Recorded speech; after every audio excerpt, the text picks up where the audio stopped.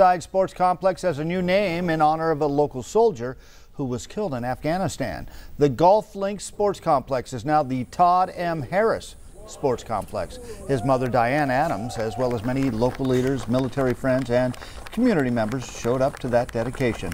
Adams says her son knew the price he would pay fighting for freedom. I'm in awe of people that love Todd that much, that they want to do this, or, you know, his friends.